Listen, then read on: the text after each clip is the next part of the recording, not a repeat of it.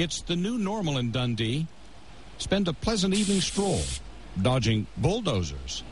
Maybe take the whole family for a walk among the fallen trees.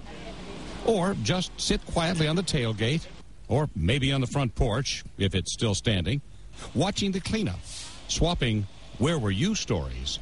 When the siren blew, he grabbed the dog and he says, "It's time to go down," and we went down, and it was all over with before we even knew it. So it was very fast. Very fast, very fast. It was certainly a time for family reunions, even if they were quite unplanned. I just came down to make sure my father and Juanita were okay. How's it look? It looks better than I expected. The house is still standing. They're okay, and that's all that matters. But mostly, it's a time for counting blessings. Dick's house suffered some damage. Broken windows, collapsed chimney, missing siding. The fences You think that matters to Dick? It looks like you're smiling. We're all alive. That's what counts. And you look like you're in a fairly good mood for all this. Well, yeah, no problem. You know, it's over. What can you do? Yeah.